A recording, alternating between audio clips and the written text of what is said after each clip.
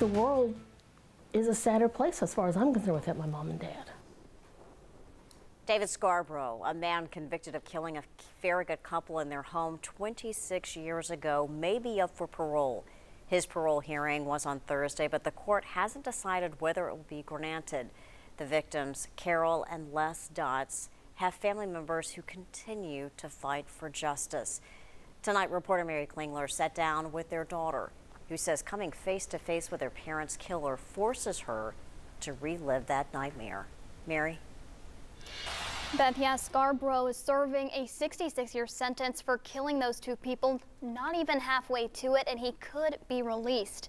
But the victim's daughter says she won't stop fighting to keep him behind bars. Left foot, right foot, left foot, right foot. One step at a time. I still start to go to the phone to call my mother. That's how Jan Dotz-Brakowski has lived the past 26 years. It does make you relive the nightmare of the day that you found out someone that you loved so much had been brutally murdered. David Scarbrough and Tom Gagney Jr. were convicted in the double homicide in February of 1995. Scarbrough took a plea deal 3 years later, admitting to the killings. He was sentenced to life with the chance of parole. Someone shows you who they are, believe them. These are liars, thieves, drug users, drug dealers, and murderers. They have shown us this.